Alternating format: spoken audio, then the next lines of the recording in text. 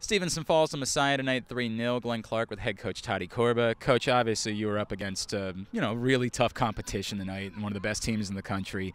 Knowing that, and knowing you still clearly wanted to get a result anyway, what did you make of your team's effort tonight? A great effort.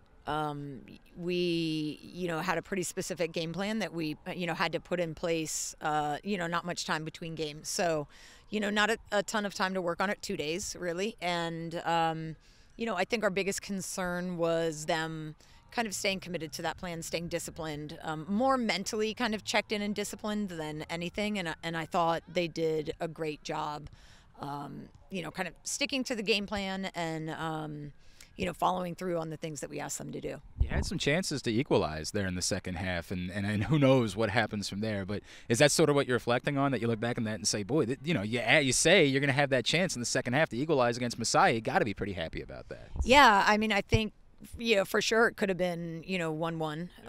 And I think that, it was a great game, I think, for our very young squad to see that, while Messiah is the defending national champions, one of the best in the country, it's a team that, when we play them the right way, and maybe low press and then look to break out, it's something that, we can,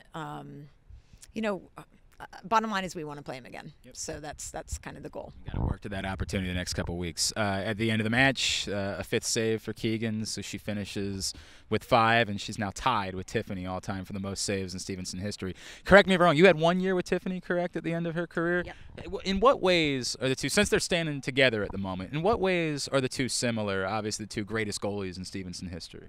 Yeah, I think just that competitive mindset, I think, first and foremost, and I know Tiff had a great career, and I know that she worked hard to improve every single year and really didn't rest. And Keegan has absolutely done the same thing and, continues to find the things that she needs to improve and work to make them better. And, she's just been kind of the anchor for us for so long and has been, 5 years. I've been here 5 years with Keegan, so I have to get her on staff maybe, find a way to keep her around. But, we're looking forward to her breaking that record. I think it's very well deserved. So we'll have to tune in for that on Saturday, obviously. But then what do you need to do? Obviously, as you point out, wanting to get another shot at them, you got to keep getting points. You're going to need 3 points to make sure you put yourself in that position. What's going to have to happen on Saturday against Alverny to bounce back and get 3?